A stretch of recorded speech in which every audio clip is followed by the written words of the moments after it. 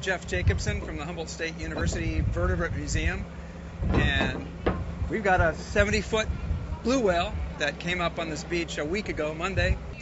Yeah, the story on this gal was that there was a survey vessel that was doing a really fine detail survey of the bathymetry offshore here, only a mile offshore, and the blue whale collided with the propeller, almost stalling one of the engines.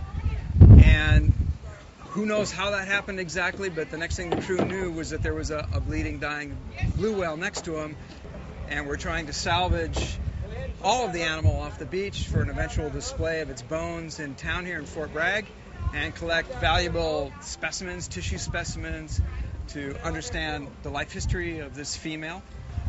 Perhaps count how many babies she's had in her life, and maybe there's a fetus in there. We have no idea until we get in there. And it's going to be a mammoth task. It's 70 tons of meat here to move, so it'll be challenging.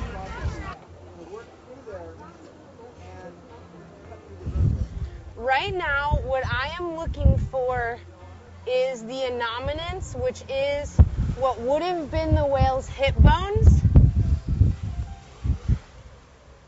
So they're going to be kind of small, and I don't want to cut through them.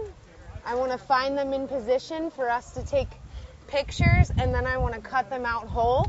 They are going to chunk this up in large pieces, and the guys on the heavy equipment are going to help us move this section by section up the hill, and then they'll take this to the spot where they're burying the carcass, and they'll strip more of the meat and the blubber off and get it closer to bone, and then they'll bury it, and the microorganisms and all the dirt and stuff will clean the bones, and then once the bones are clean, they'll be able to dig it up and put the whole skeleton together for display.